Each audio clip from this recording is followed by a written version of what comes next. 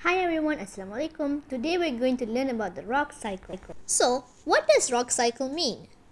Rock cycle means the Earth's crust properties keep on changing from one form to another. The cycle will continuously change. That's called rock cycle. Let's do a 3D model. I used a cardboard to get the shape of a volcano and then covered it with tissue and painted it. Then I take some real rocks for examples and then place glue on it. Yay, done! Now, let's go through the rock cycle one by one. There are three types of rocks: igneous rocks, sedimentary rock, and metamorphic rock. Let's talk about the igneous rock. The name igneous comes from the Latin word which means fire. These rocks are formed of magma, which is molten material found deep inside the Earth's crust. And later, this magma comes out of a volcano and cools down and solidifies. There are two types of these rocks. When the magma solidifies inside the Earth's surface, it's called intrusive igneous. When the magma erupts above the Earth's surface, it's called extrusive igneous. And later on, because of weathering and erosion, the igneous rocks break down into sediments. So now let's talk about the sedimentary rocks. Sedimentary rocks are made up of sediments, like tiny rocks, plants, sand, and organic materials that settle at the bottom of the ocean or land as gravity pulls. Sometimes these sedimentary rocks contain fossils. Wow! Sedimentary rock forms when sediment grows up over time. It's compressed. The word sedimentary in the Latin word means settle down. Later, when sedimentary rocks or any rocks are buried deep down the Earth's crust, it becomes metamorphic. Let's talk about the metamorphic rock.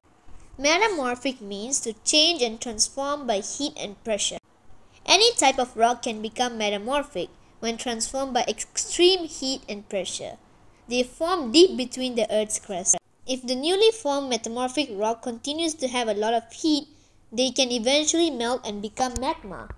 And then the magma is in the volcano, so it erupts again and then forms igneous rock. And this cycle will always continue. It's a never-ending story. Amazing. Now let's do a simple experiment to demonstrate how the rock cycle is done.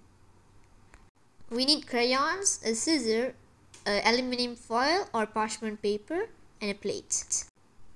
So let's say these crayons are an igneous rock. And then there's weathering, erosion. We have sediments right now. Now there's erosion happening. The sediments are compression. Now we have sedimentary rock. Now we're gonna pour these sedimentary rocks into the aluminum foil. And then put hot water in a bowl and put it on top of it.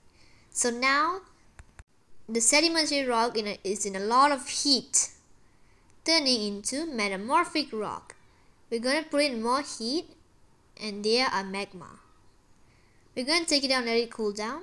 Now we are back to our igneous rock, to where we started.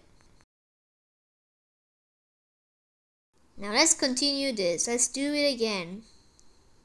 Yeah, weathering, erosion taking place again. Sediments. No, I'm just kidding. We're not gonna do it again. The rock cycle is a never-ending story. That's all for the experiment. Al-Kabir, the Great.